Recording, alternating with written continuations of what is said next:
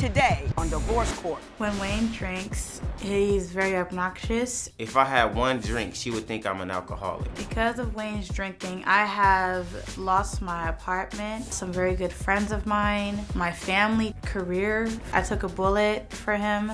He needs to get help. I thought about marrying Linda, but I don't believe that we're ready yet. When we have arguments, it's like fire versus fire between Linda and I. You just can't put it out. If he doesn't change, then we're gonna be over. Divorce Court is now in session. Good day, ladies and gentlemen. I'm here today with Linda Smith and Wayne Covington. The two of you have been together for a year and a half. You do not have any children together, but your relationship is in trouble. Ms. Smith, I'm going to start with you. Why don't you tell me a little bit about your relationship and why we're here in divorce court today? Well, Wayne has a huge drinking problem, and it's hurting other people, and he doesn't realize it's hurting himself. Like, for instance, 8 months ago, we went to a party in Stockton, and it was loud and crazy. Boisterous, lot going on. Yes. And so Wayne, he was drunk, and he was being loud, saying, oh, I can take on anybody, just start causing problems. And one guy came up to him and had a shotgun to his face. And so he hit him in the head. And after that, like, I was trying to The other guy hit him in the head. Yeah, the other guy hit him in the head, and then a fight broke out. And so after that, like, I tried to calm everybody down. One of the guys turned towards me and shot me in my foot. And after that, I saw them, like, the guys, they tried to get in the way. It's like, tried to beat him up some more. And I kind of took that opportunity to get help. And when I was shot in the foot and you went to get help? Yes. And you were drunk, scuffling. Is this true, Mr. Covington? Correct. Okay. Do you remember that incident, or is this not? I remember. Nothing in there. You remember that? You remember her getting shot? It happened. Yeah, it happened. Yeah. Did you feel badly about that?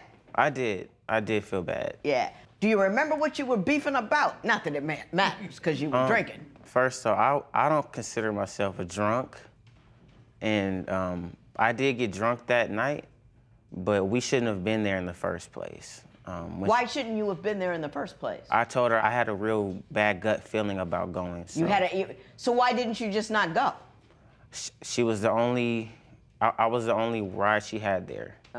So it's her fault. It's her fault while we were there, but it's my fault why I was... If you had a bad feeling about going someplace, wouldn't it behoove you to stay sober while you were there because you had thoughts that things might not turn out well?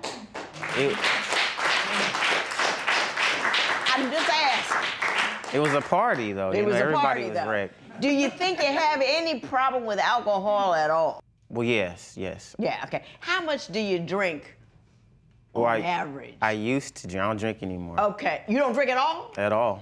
When you were drinking, how much were you drinking? I would consume maybe a pint a day, maybe every other day. A pint of what? A pint of beer? Like Remy. Oh, a pint of cognac? Yeah, cognac. Well, that's a lot of cognac, isn't it? Yeah, I was fine, but I felt fine. Oh, I'm sure you did. I'm sure you did. Ms. Smith, do you agree with him that he has in fact quit drinking, or is he telling me an untruth? He's telling you an untruth, Your Honor. How often does he drink now? Well, he still drinks every day, but like, it's not like... He doesn't get drunk every day. We're not drunk every day. It's like more of a tipsy type. It's kind of hard to explain, Your Honor. Okay. Like, it's, for instance, like, after my shooting, after I got shot in my foot, I was in a wheelchair and they sent me home. He had his friends over and they was drinking, and they was being loud and obnoxious. Right. And so I woke up. I was on very heavy medication. Sure. Yeah. So you've been shot. To be woke up from that, you know. So I wheeled myself to the room, and I see his friends there. Your Honor, I do not like his friends at all, and I told him so many times I don't like his friends. They always be disruptive. One of them pretended to have a seizure and drool and spit on my floor when my son plays. And so I told him, I'm like, I told you I don't want them here. He told me to go wheel myself back to the bed. And so... Was he drunk? Yes, he was. Mr. Covington, did that occur? Yes, it did. Okay. You say that you haven't been drinking recently. Recently. Okay. Have you been drinking since you came to LA to come to this show? Yes. So how would... and did you get drunk here in LA? No, I did not. But you've been drinking here. Was he drunk? Yes. That's not true. You know, if I've heard about it, something went wrong. You know what I mean? If I know you weren't at the hotel playing Parcheesi. No, I wasn't. I was not drunk out here. You were not drunk? No. Not at all? Not at all. But you're still drinking? Time to time. Yeah. How much did you have to drink here in LA? I just had a few beers. A few beers? Like 2 or 3. 2 or 3? Yeah. She can't even stop laughing. You see, Your Honor, any beer, like it could be 1 beer, that's a lot to her because she really doesn't drink. So she doesn't know. She knows more than you do because you don't know what you do when you're drunk. You don't know how you, because drunks always think they're a whole lot more reasonable than they are. You know what I'm saying? Yeah. Yeah? I like you, Mr. Covington. I don't know why. I didn't mean it like that. I mean, no. I'm having a bad day today. I really am. I find you disarmingly charming. Mr. Covington, what is your biggest problem with Miss Smith? She makes it hard for me to trust her because she's so social. Everywhere we go, she knows somebody, no matter what city it's in. She knows somebody. Like, I'm surprised she didn't know anybody out here, you know? Yeah. And give me an example of something that caused you to be upset or concerned about how sociable she is. Well, most recently, I caught her talking to her ex. The thing is, at that time, I was still debating if I still wanted to be with Wayne or not because of the action he had caused. Like accusing me of having someone inside of my room when it was just like a black sheet. He had me video call him and stuff. He had me video chat him. He told me to let him see the whole entire room. And he thought my son was some other guy, which he's only 2 years old. So I take it we have an issue with jealousy, Ms. Smith, and that's where I'm going to go next. I'm going to find out what your concerns are in that regard, and then we're going to ask Mr. Covington why he's concerned. You know, I took that as disrespect, so they left, and then me and her got into an argument about that. Right. And then that's when she broke my phone. Right. So then I got mad, and so I broke her laptop. So we just go back and forth.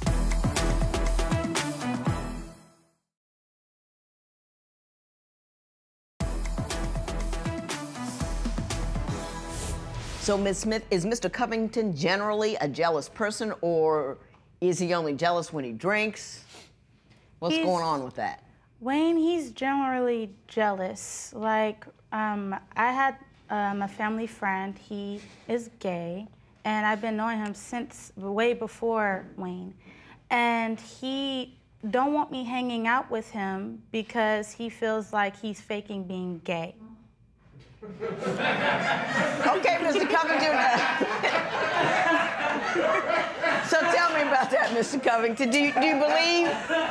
No. Do you believe that this guy is fake gay? No, that's what? not even it. Huh? That's not even it. Oh, you tell me what it is then. It's that she has more guy friends than I do. And so it makes me curious because she says they're gay and I might see them. They don't seem gay to me. So what am I supposed to think when she has more guy friends than I do? You haven't even met them. I have met them. No, you haven't.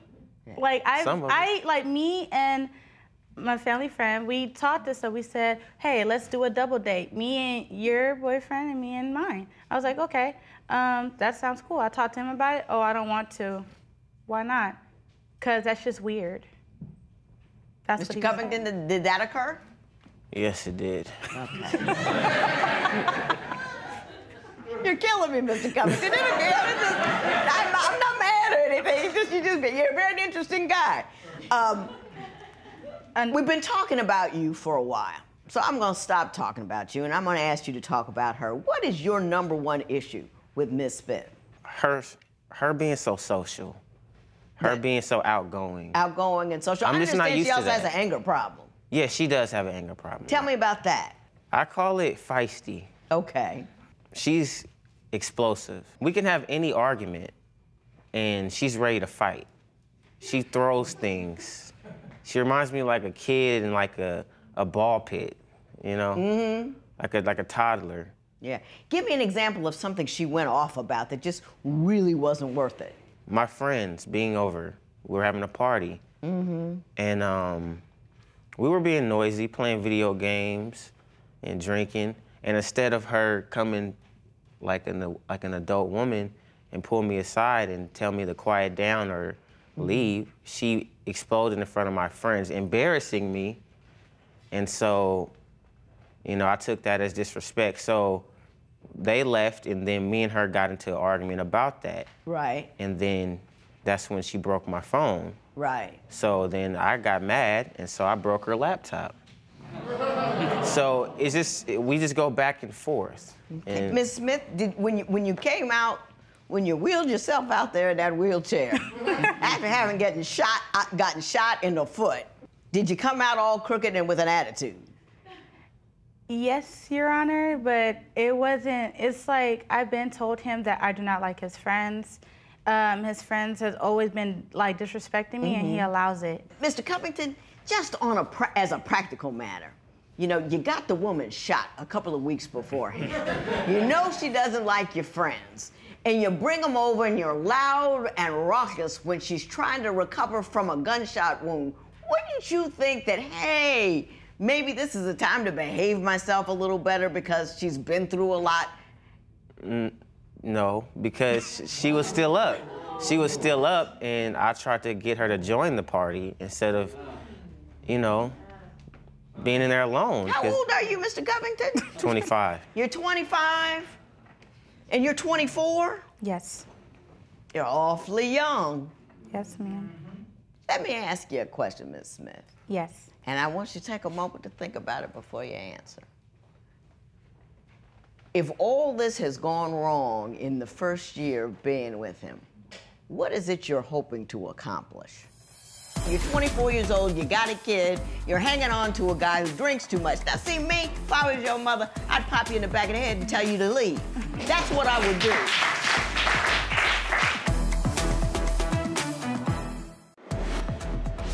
Would you stay with someone whose excessive drinking got you injured?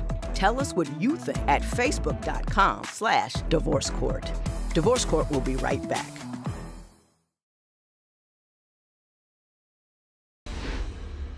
So you got to answer me, Ms. Smith. What is it you're hoping to accomplish? Because I got to know which way to steer this boat.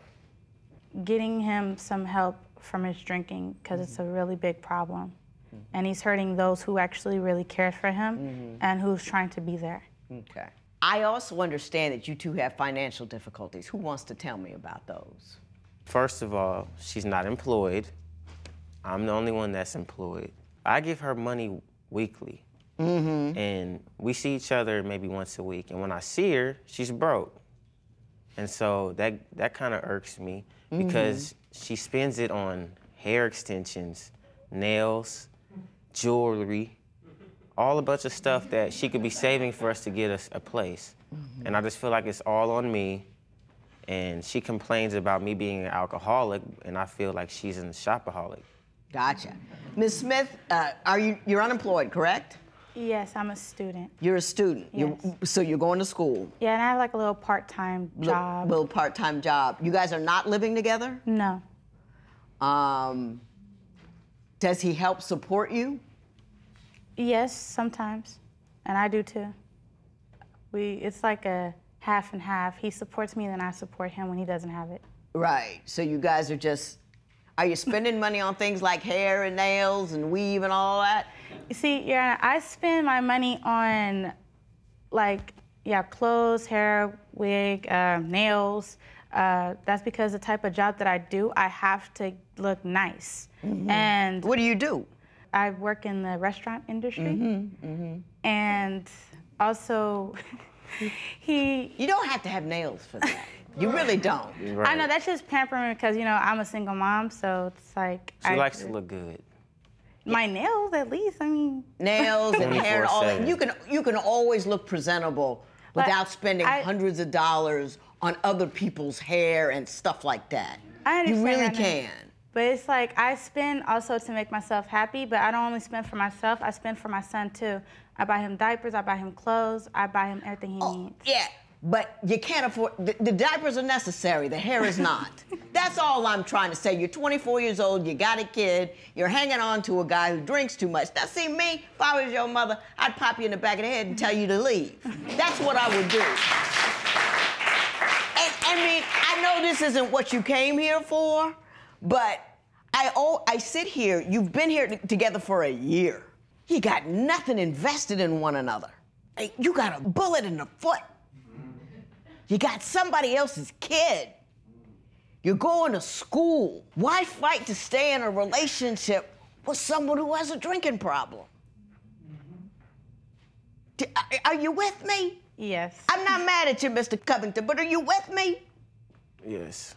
I know you guys aren't going to leave one another, so I'll give you the advice you came for. But that's the advice I want to give. If your finances are tight, what's the biggest waste of money? Share your opinion on Twitter and Instagram at Divorce Court. Divorce Court will be right back.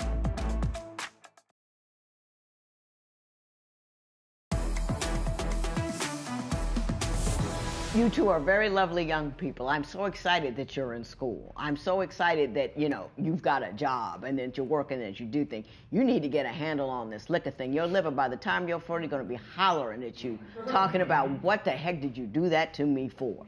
And, you know, I'm not going to say I went through school, didn't drink or whatever. That I did do all of that kind of stuff, but you got to have it at a level where you can control it because it gets ahead of you before you know it. And if you're in a situation where you believe that you're 10 feet tall and bulletproof when you drink, you can get hurt or get somebody else hurt. So your drinking is not just a problem for your liver. It's not just a problem because it can become an addiction. It's a problem because it can get you killed because you're the kind of drunk who starts trouble and you can't accommodate it. What I would do would put down the cognac, you know, go to school in addition to working. I wasn't worried about having a girlfriend right now. Really isn't that important. You know what I mean? Because you have a life that has to be of a certain size and a certain breadth and a certain depth in order to be anything. I don't want you to have old married people problems as young people.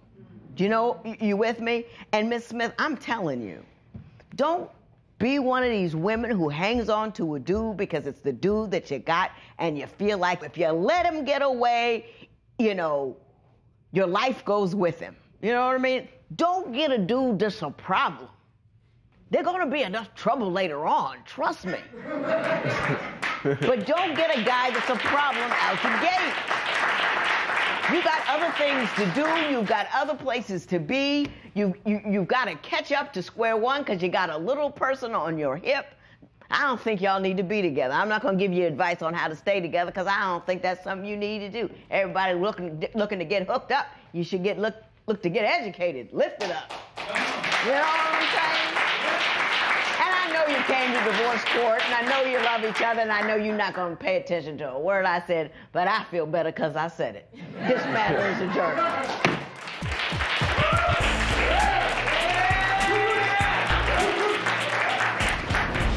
After listening to the judge today, it really opened up my eyes. I'm going to give him one more chance after this. If he messes up, then I'm just going to go for it and continue on my life. The judge says I shouldn't be in a relationship, but you know what? I want to prove her wrong and just do it how I can.